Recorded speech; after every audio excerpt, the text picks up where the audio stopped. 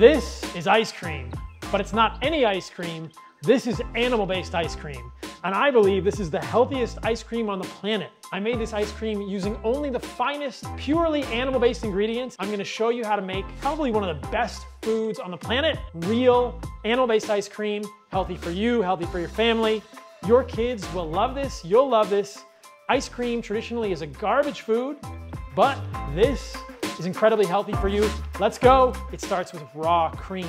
The cream is more of the milk fat. So if you look at butter, butter is about 85% milk fat, the lipid components of milk, and cream is gonna be about 40% fat. So cream is halfway to butter. And we know that 60% of the immunologically active components in raw dairy are found in the butter fat. So butter is a health food. Ice cream can be a health food, especially when it's using a raw cream. So this is raw cream right here. And the reason I'm such a fan of raw dairy versus pasteurized dairy is both based on the science and what we know about how the heating of milk changes the bioactive components that can be helpful for humans. So first and foremost, we know that raw milk contains over 700 species of bacteria that are commensal, that can help shape the human gut. This is mammalian milk, whether it's from a mother, from a human's mother's breast, from a camel, from a horse, from a cow, from a buffalo. All of these milks contain hundreds of different species of bacteria that humans have been co-evolving with for thousands of years that are beneficial. The whey protein in milk we know is beneficial for humans, and we know that when you heat the milk, you lose the benefits of the whey protein. There are multiple studies in kids showing that kids who grow up drinking raw milk versus pasteurized milk have lower rates of asthma, eczema, hay fever, and allergies. And that's been repeated multiple times across multiple studies. There's also evidence that kids who drink raw milk have lower rates of upper respiratory tract infections, colds, and viruses. The literature on raw milk is astounding. It's very deep. I've talked about it in a previous podcast, which we can link to in this video, with Mark McAfee from Raw Farm. I actually went to Fresno, to the biggest raw dairy farm in the world, and got to see the incredible nature of raw milk, how it's produced, how it's kept clean at that farm. But I'm a huge fan of raw milk and raw cream, and I really feel like so many of us have grown up our whole lives damaging our guts. Antibiotics, damaging foods with lectins, plant foods with plant toxins, toxins in our environments, and that getting raw milk in your diet is almost like returning to breastfeeding. I believe that raw milk and raw dairy, whether it's raw kefir, raw milk, or raw cream, are a great way to rejuvenate the human gut, and it totally makes sense from an evolutionary, naturalistic perspective. So it starts with raw cream. That is where the magic happens. Then I'm gonna add some raw egg yolks. I don't do raw egg whites. Why? Because the egg white contains avidin, which binds B6. You don't want to eat raw egg whites, but egg yolks are fair game. You guys know this, but egg yolks are incredibly nutritious. Things like choline, vitamin K2, biotin, folate, riboflavin. That is a nutritional powerhouse.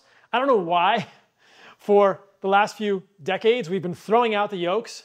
We've wasted so much good nutrition and been eating the whites. The whites have nutrition too, but I prefer the whites when they're cooked. If you want to eat them raw, get some raw egg yolks, and that's gonna make a delicious complement to the raw milk. I mean, those two alone, an incredible nutrient powerhouse. I'm gonna use some local fruit. I'm gonna make 2 flavors of ice cream for you guys so you can see the colors. I'm gonna use a local mango and some dragon fruit. Look at how beautiful that is. That one's gonna be nice and red. And I have a local honey. Now I'm intentional when I think about the honey to sweeten this ice cream. Most ice cream on the shelves is sweetened with processed sugar or high fructose corn syrup. Now, neither of those is great in my opinion. High fructose corn syrup is horrible. There are all sorts of problems with this in the medical literature. And I'm not a huge fan of processed sugar because of all the things that get done to the sugar to process it. But unprocessed sugars, like those found in fruit or honey, there's tons of evidence these are good for humans. And we know that things like orange juice containing fruit sugar, or cherry juice, or grape juice, these improve endothelial function. These improve the function of our arteries. Honey has actually been studied in diabetics and found to improve insulin sensitivity. Yes, you heard that right. Honey at doses of 125 grams per day in diabetics improved insulin sensitivity when it was measured with a fasting glucose. So there's clear evidence that honey contains many bioactive components that we don't even fully understand as humans. Prebiotics for the gut flora. It's been widely studied in metabolic models and found to be essentially beneficial. So I don't worry about honey as a sweetener, and I don't think you should. Obviously, there are some caveats depending on how metabolically healthy you are at baseline. But think about this. If you go to my website, paulsaladinomd.co, there's an animal-based calculator there. Based on your weight and your activity level, I'll give you some recommendations about your macros.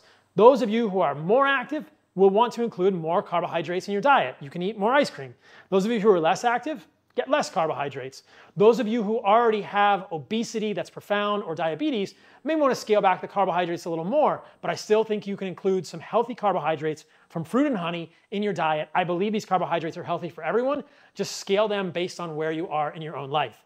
So this is local, organic, glyphosate-free honey. When I go to the farmer's market, I ask the farmer, can you tell me about this honey, where it's produced, and if there's any chemicals used? Yeah, this honey came from family projects. They have an organic farm, many different things kind of farm, fruits, medicinal, ornamentals, and they also have a wild forest.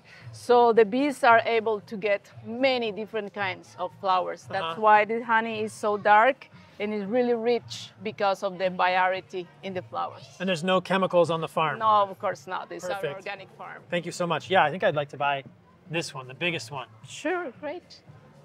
Is there any glyphosate spraying around the honey, around the hives? And you know that if there's no glyphosate, if the farm is bigger than 6 kilometers in diameter, that it's pretty safe to use the honey from that farm. But you don't want honey, ideally, anywhere around plants or other agricultural crops being sprayed with glyphosate, because the bees can bring that pollen back and put it in the honey. And I'm also going to add some salt. This is a microplastic-free sea salt that's from Colima, Mexico, that I'm a huge fan of. When you're thinking about sea salt, be intentional and try and select a sea salt that has low microplastics, because these plastics are from garbage. We put 8 million tons of garbage in the ocean every year, and that breaks down in little pieces, and the salt granules crystallize around the garbage. So if you're eating a sea salt that you don't know the microplastic content, you could be eating little pieces of plastic bags, credit cards, all kinds of stuff you don't want, and these look to be harmful. We don't have great studies in humans yet. We need them in animal models. They're clearly inflammatory and problematic for the hormones. So I don't think you want to be eating plastic. It's almost certainly not going to be beneficial or benign for humans. Last but not least, if you really want to supercharge the ice cream, you could put some raw liver in there or raw heart. I'm going to put some beef organs from Heart and Soil Supplements in there. That is freeze-dried heart, liver, kidney, spleen, and pancreas. And you're not even going to be able to taste it. So I got 6 capsules of beef organs, 6 capsules of grass-fed colostrum, for even more of these immunoactive peptides that come with the colostrum, the first milk from cows. So this is what's going in the ice cream. This is a nutrient powerhouse, and I can guarantee that if you make ice cream with this quality of ingredients, you'll love it, your kids will love it, your grandparents will love it, your parents will love it, your brothers, your sisters will love it. You'll be the most popular person in the neighborhood, and you'll feel amazing. This is how ice cream is meant to be made. This is ice cream as a true health food. But if you look at traditionally produced ice creams, they're mostly garbage. They're made with pasteurized milk.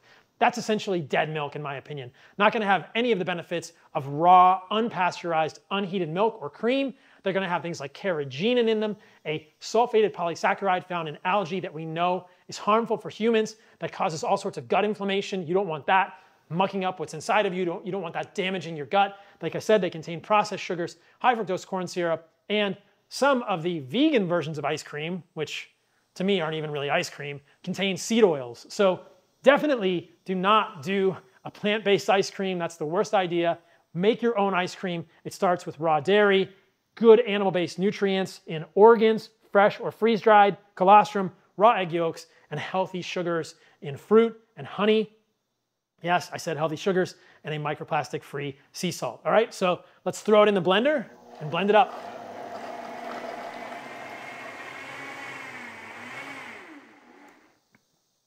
All right, so just so you guys know, I'm using the clear Vitamix container to show you how it looks, to make it look better for the video, but I have a stainless steel Vitamix that I think is much better if you want to do this at home. Last step, pour it into a container, put it in the freezer, and chill for 6 hours, ready to go. It's time to pull it out of the freezer. It's been in there for about 6 hours.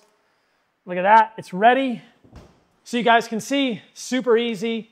Tastes like ice cream, looks like ice cream, is way healthier than mainstream ice cream. You don't have to give up ice cream in your life. Just use things like raw butter, raw cream, raw milk, organic fruit, glyphosate-free honey, microplastic-free sea salt. You can make healthy, nutritious ice cream for you and your family.